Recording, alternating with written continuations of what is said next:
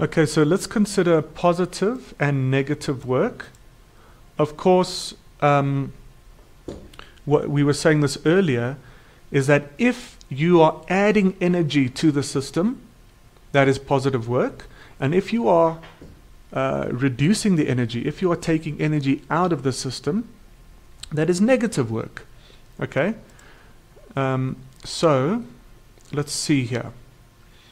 An example is that, like we said, if your friend is on a bicycle and you are slowing down, and so your friend has a certain amount of kinetic energy, and you slow them down, then what you're doing is you are taking energy out of the system, okay? So you are reducing the kinetic energy. So the work done is then negative, okay? So let's look at some of these examples here. Checkpoint 9.3. A ball is thrown vertically upward. As it moves upward, it slows down under the influence of gravity. So it has a certain amount of kinetic energy, and now it's slowing down. So consider the changes in the energy of the ball. So considering the changes in the energy of the ball, is the work done by Earth on the ball positive or negative as you throw it up? Okay? Again, let's draw some pictures. Here's exactly the same idea. You throw it up, it moves. So the force of Earth is doing work on it, and it's slowing down. So what do you say? Does it do positive or negative work? Well, of course, it does negative work, right?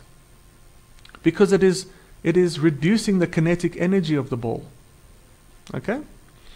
However, after reaching its highest position, the ball now moves downward, gaining speed.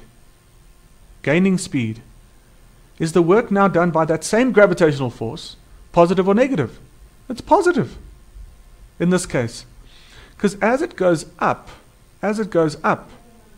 okay, its kinetic energy drops so that its velocity there is 0. And that is because of this downwards gravitational force.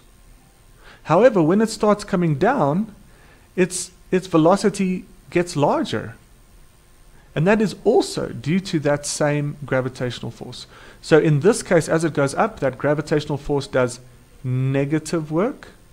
And as it comes down, that same gravitational force does positive work. Okay? Now, that is kind of the intuitive way of understanding it.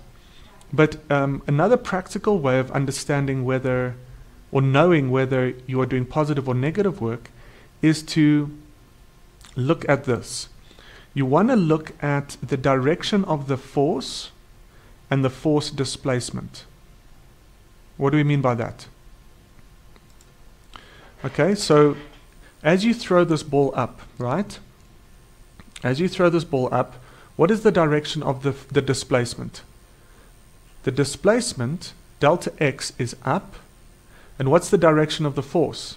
It's down. Okay? The force is down, the displacement is up. Whenever these two are in opposite directions, you have negative work.